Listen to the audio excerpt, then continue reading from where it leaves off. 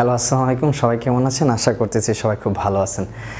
আজকে আমরা সাধারণ জ্ঞানের খুবই গুরুত্বপূর্ণ একটা অংশ নিয়ে কথা বলবো বা এর সম্পর্কে তথ্য জানার চেষ্টা করব। সেটা হচ্ছে কি? সেটা হচ্ছে সভ্যতা।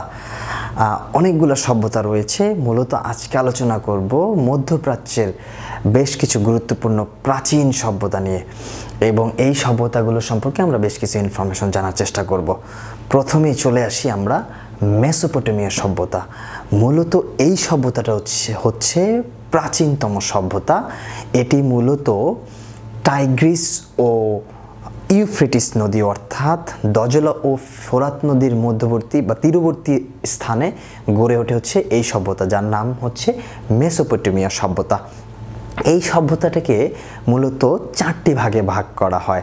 একটা হচ্ছে সুমেরীয় বা সমেরীয় সভ্যতা, আরেকটা হচ্ছে ব্যাবিলনীয় সভ্যতা, আরেকটি হচ্ছে অ্যাসিরীয় সভ্যতা, আরেকটি হচ্ছে ক্যালডীয় সভ্যতা। এবং এরপরও আর কয়েকটা সভ্যতা রয়েছে এই মধ্যপ্রাচ্য অঞ্চলে, সেটা হচ্ছে হিব্রু সভ্যতা আর হচ্ছে ফিনিশীয় সভ্যতা। আজকে আমরা আলোচনা করব হচ্ছে এই মেসোপটেমিয়া সভ্যতার যে চারটি সভ্যতা, অর্থাৎ এই মেসোপটেমিয়া অঞ্চলেই চারটি সভ্যতার উদ্ভব ঘটে। একটা হচ্ছে সুমেরীয় সভ্যতা, ব্যাবিলনীয় সভ্যতা, অ্যাসিরীয় সভ্যতা, ক্যালডীয় সভ্যতা। মেসোপটেমিয়া মূলত বর্তমান ইরাককে বলা হয়, হচ্ছে মেসোপটেমিয়া অঞ্চল।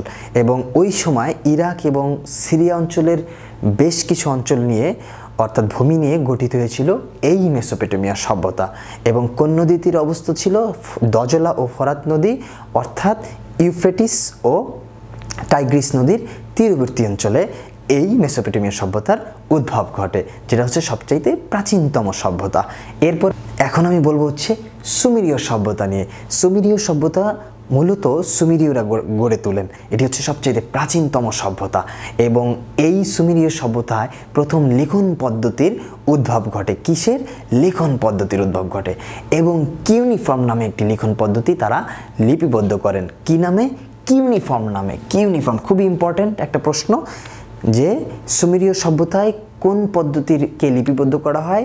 কিউনিফর্ম নামে একটি লিখন পদ্ধতিকে লিপিবদ্ধ করা হয়। এবং এদের রাজাদেরকে বলা হতো, তখন উপাধি দেওয়া হতো গুসান নামে উপাধি দেওয়া হতো। রাজাদেরকে গুসান নামে উপাধি দেওয়া হতো বা ডাকা হতো। এরপরে এই সুমেরীয়দের আরও বেশ কিছু অবদান রয়েছে। তারা চাষ পদ্ধতি, লিখন পদ্ধতিতে ব্যাপক অবদান রয়েছে তাদের। এছাড়াও তারা জলপঞ্জিকা ও জলঘড়ি নামে একটি পঞ্জিকার উদ্ভাবন করেন।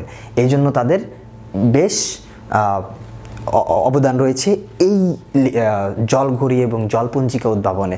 সুতরাং এই হচ্ছে সুমেরীয় সভ্যতার থেকে যেই ধরনের ইনফরমেশন আমাদের জানা উচিত তা।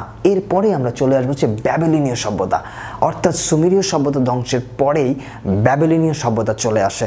এবং এই ব্যাবিলনীয় সভ্যতার স্থপতি হচ্ছে প্রথম সাগ্রন। ব্যাবিলনীয় সভ্যতার স্থপতিকে প্রথম সাগ্রন। এবং এই ব্যাবিলনীয় সভ্যতার সবচেয়ে গুরুত্বপূর্ণ এবং প্রতিষ্ঠিত রাজা হচ্ছে রাজা হাম্মুরাবি। রাজা হাম্মুরাবি শ্রেষ্ঠ শাসক ছিলেন এই ব্যাবিলনীয় সভ্যতার। এবং এই রাজা হাম্মুরাবি প্রথম লিখিত আইন প্রণয়ন করেন। কি আইন প্রণয়ন করেন? লিখিত আইন প্রণয়ন করেন। সে হচ্ছে রাজা হাম্মুরাবি। যদি এই প্রশ্নটা আছে যে পৃথিবীতে প্রথম লিখিত আইন প্রণয়ন করেন কে, সেটা হচ্ছে রাজা হাম্মুরাবি। কোন সভ্যতার?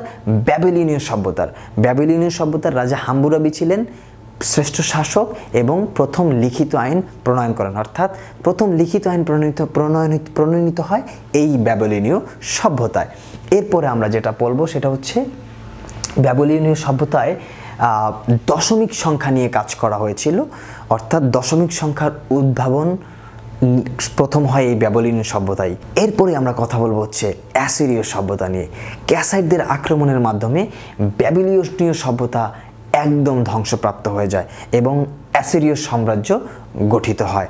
এবং অ্যাসিরিয়ানরা মূলত যেই অবদান রাখে পৃথিবীতে সেটা হচ্ছে বৃত্তের 360 ডিগ্রি নির্ণয়, অর্থাৎ বৃত্তের ডিগ্রি নির্ণয় করেন প্রথম এই অ্যাসিরীয় সভ্যতার মানুষেরা।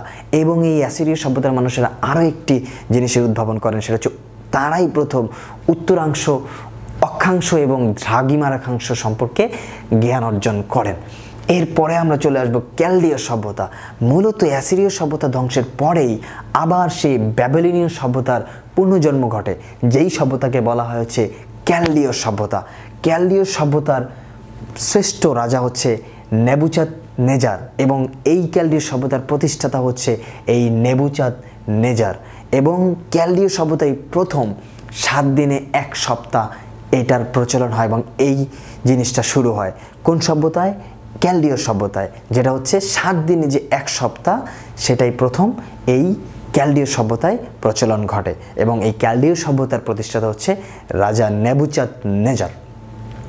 মূলত আমরা যেই কয়েকটা সভ্যতা সম্পর্কে জানলাম সেই সভ্যতাগুলো খুবই গুরুত্বপূর্ণ। আর ব্যাবিলন হচ্ছে